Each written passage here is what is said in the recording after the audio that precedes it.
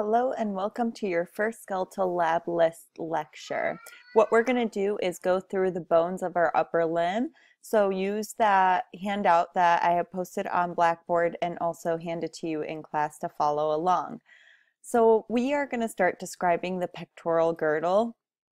And I'm going to actually bypass the slide real quick. What your pectoral girdle is made up of is this clavicle bone right over here, along with the scapula, which would be found more toward the posterior portion of your body. So let's start off with the clavicle. Oh, there we go. So we have a superior surface here and inferior surface. On these views, we're going to see the acromial end, which will be more of a flattened type of end as far as this portion in here. So it looks pretty flat right now, the way we're viewing it.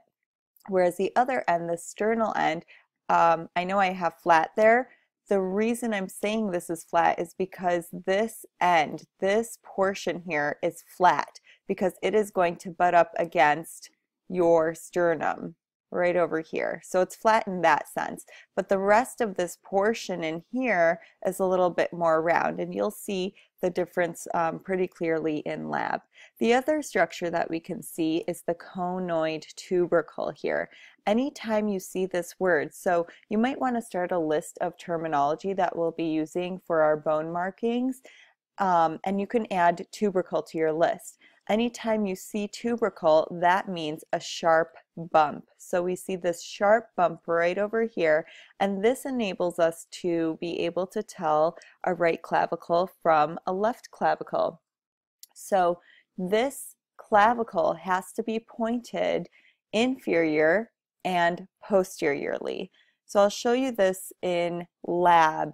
And the other thing we have to do to tell a right and left clavicle from one another is making sure that our acromial end is facing laterally and our sternal end is facing medially.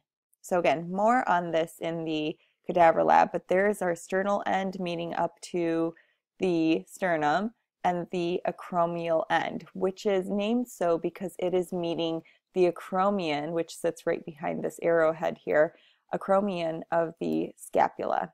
So moving into the scapula, our scapula is really in the shape of a triangle. So we have 3 sides and 3 corners or angles. So our first border that we'll talk about is this medial or vertebral border. We call it the vertebral border because lying right here in between your shoulder blades, you would see the vertebrae. So this is something that we can palpate on ourselves. So when we're in the cadaver lab, we'll of course see all these different structures on the actual cadavers, but we can also palpate them on one another.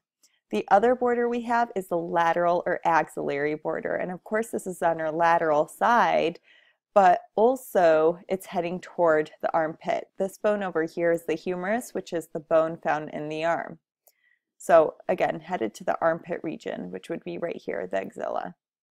And lastly, we have the superior border, which would be the superior-most border. Next, we have our 3 angles. So we have our superior angle here, which is just at the superior-most point.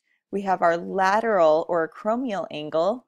We call this acromial angle because this here is our acromial process or acromion process, which we'll get to in a minute.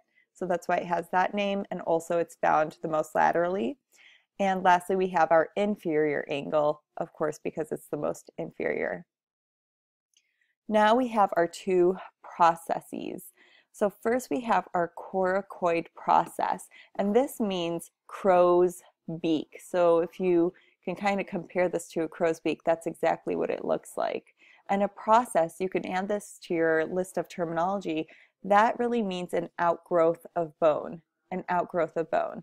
So you could see this with the acromion or acromial process. This too is an outgrowth of bone. Now we're looking at the scapula in a posterior view. And if you feel your shoulder blade, okay, a little on the upper third, you're going to feel this spine of the scapula all along in here.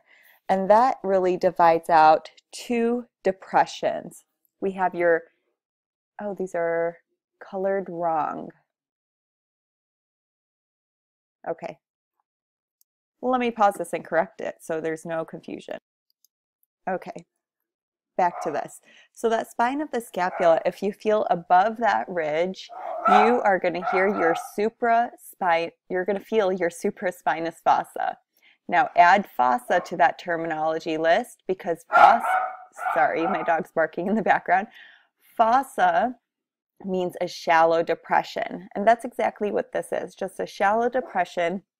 Later in Anatomy 2, we're going to learn that the supraspinatus muscle sits within this fossa.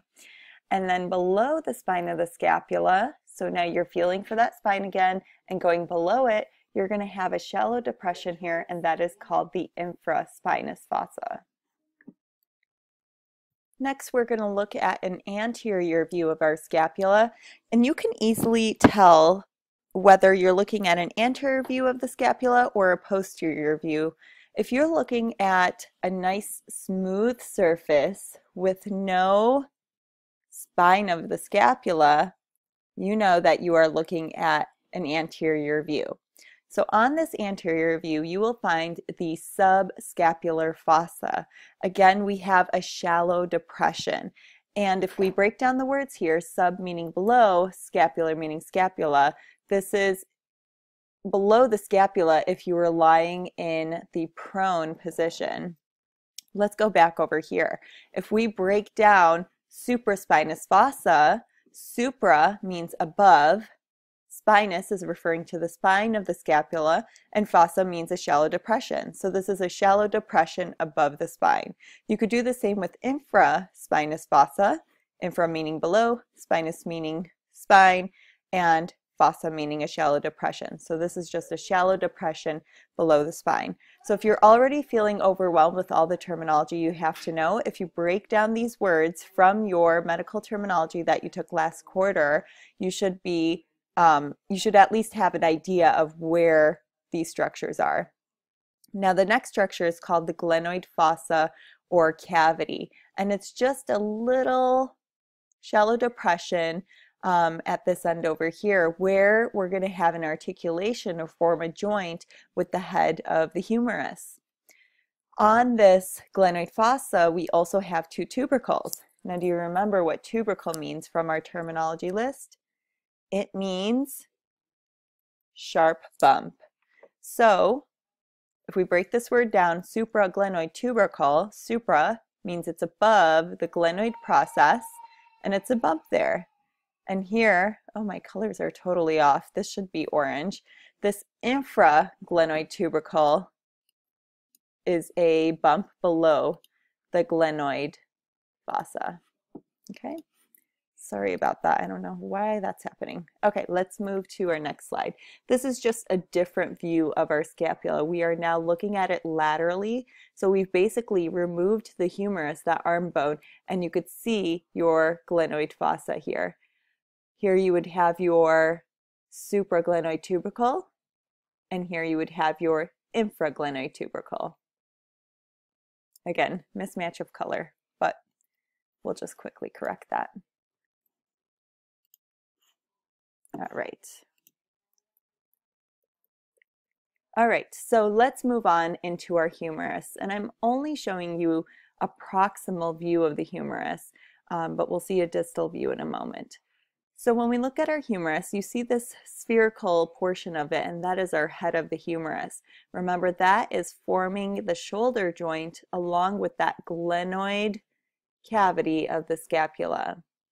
Now, you'll see these two dotted lines here. We have one up there and one below.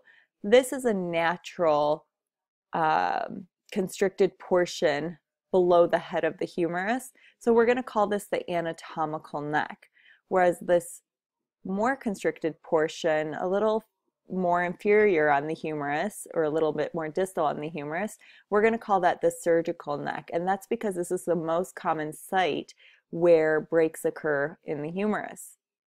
There we see, next we see the word tubercle again, which means sharp bump. So we call these the lesser and greater tubercles. greater because it's larger, which will be more laterally posterior, and your lesser tubercle will be more anterior. Now, each of these tubercles create a crest moving on down. So it's a little bit difficult to see in this 2D mode that we have going on here, but we'll be better able to see this in the cadaver lab.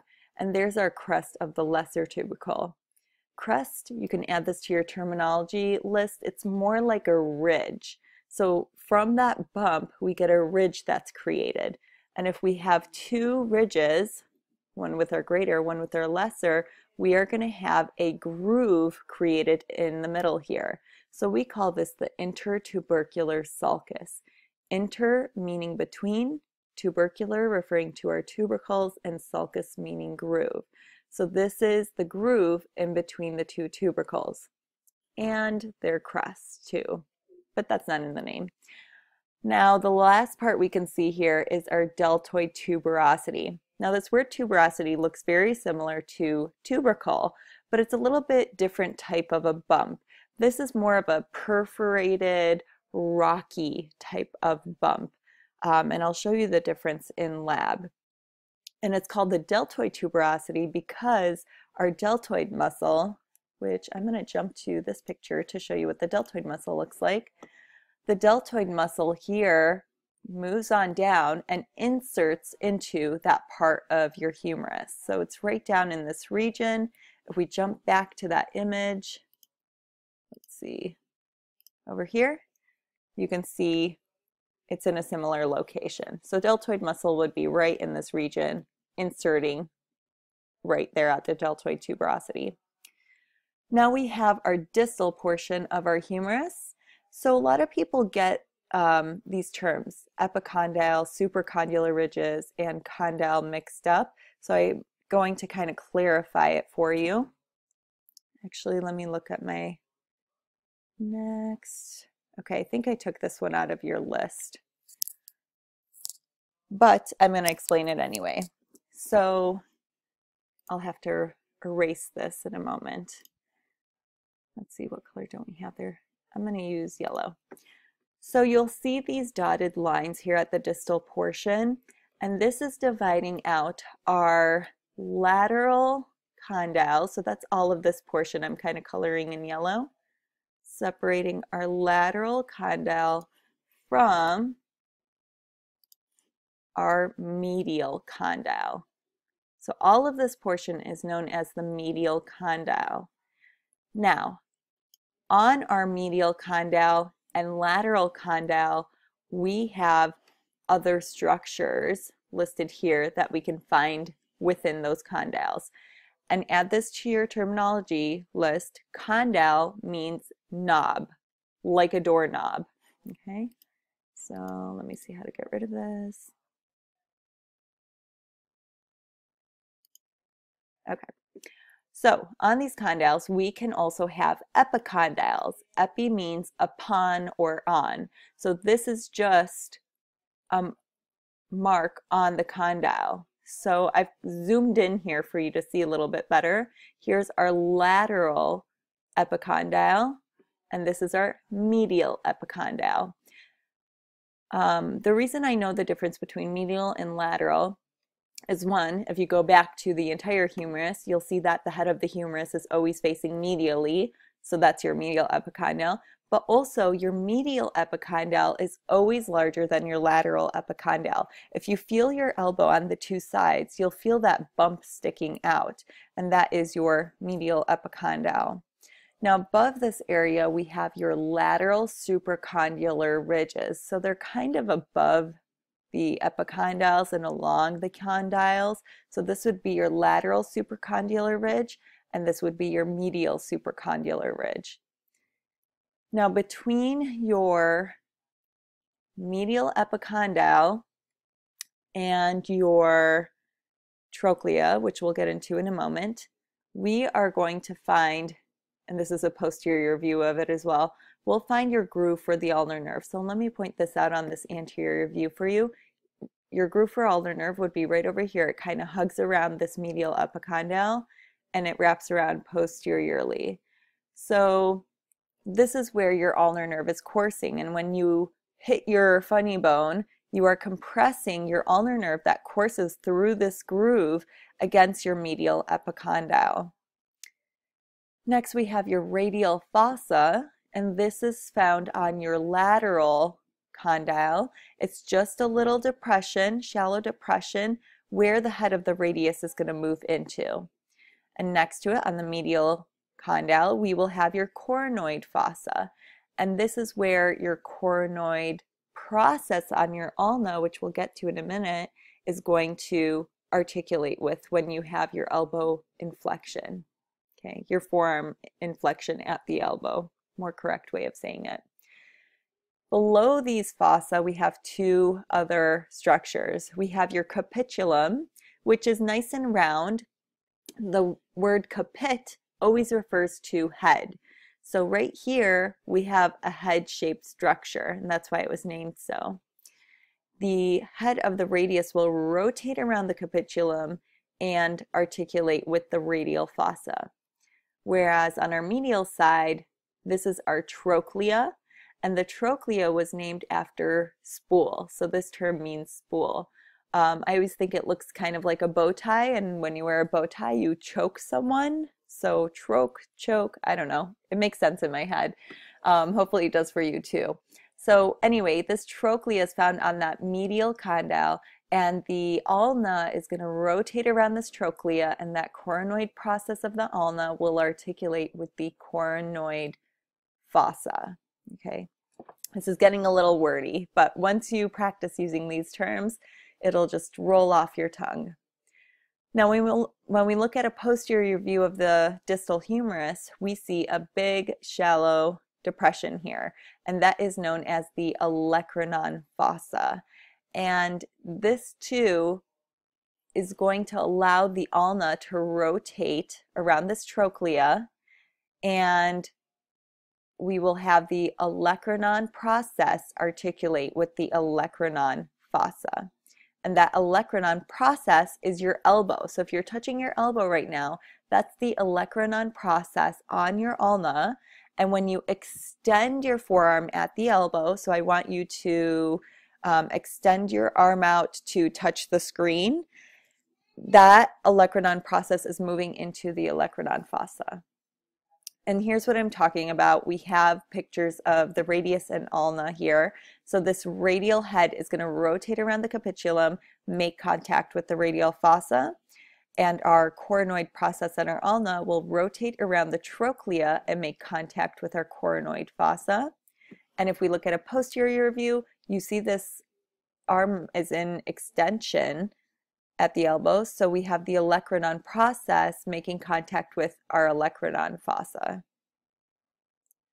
So let's look at these bones in detail. First, we'll look at the radius. This hockey puck disc-shaped structure up here is the head of the radius. The constricted portion below is the neck of the radius. And below that area, we'll see a roughened perforated bump, and this is a radial tuberosity. If we look below, we'll see on our radius that there is a little notch here, and this is called the ulnar notch of radius. So this notch allows what we'll soon learn as the head of the ulna to articulate here with the radius. And lastly, we have, oh, and this is a close-up of that ulnar notch of the radius. And lastly, we have the styloid process of the radius. And if you remember, I don't know if this is before your generation, but before there were these smartphones, there used to be Palm Pilots that people would use to jot down notes or have a calendar, and they would use a pen-like structure called a stylus. And that's what they used to call pens back in the day, a stylus. So it's this pointed pen-like structure here on the radius. On our ulna, it's interesting because the head of the ulna is on the opposite side. So if you have any siblings, maybe you did something similar, but whenever we went on vacation or had sleepovers, my sister and I would share a bed. And in order to gain more room, we would always think, oh, it's better if you put your head on one side of the bed, I put my head on the other side of the bed, but then you have the issue of kicking each other in the face. But anyway, So that's what's happening here with the radius and ulna. They're siblings and they're having a sleepover. So here's the head of the radius, and on the opposite side we have the head of the ulna. Now, if we look at this proximal portion, we have this olecranon process and coronoid process. And this almost looks like a snake opening up its mouth to me. So I always think of the lower jaw as being that coronoid process and the upper jaw being the olecranon process. We also have a radial notch of the ulna. Oh, I skipped that one. Let's see. My animations are off. There's my radial notch of the ulna, and this time this is more proximal. So there's a little scoop here that allows the head of the radius to make contact and articulate with the ulna. This other structure in blue is perforated, and that is called our ulnar tuberosity. You can see that it looks very similar to our radial tuberosity over here. Okay, and lastly we have the styloid process of the ulna, which is also a pen-like structure, and this can be palpated as well. Okay, now we get to our carpals, which are in the wrist. We have 8 carpal bones, and we list them on a proximal row and a distal row. Now I have this mnemonic here that is used by almost every medical school. Some lovers try positions that they can't handle. A little racy there.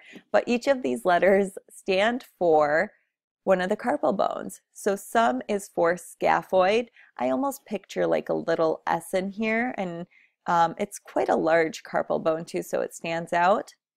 Next we have lovers for lunate.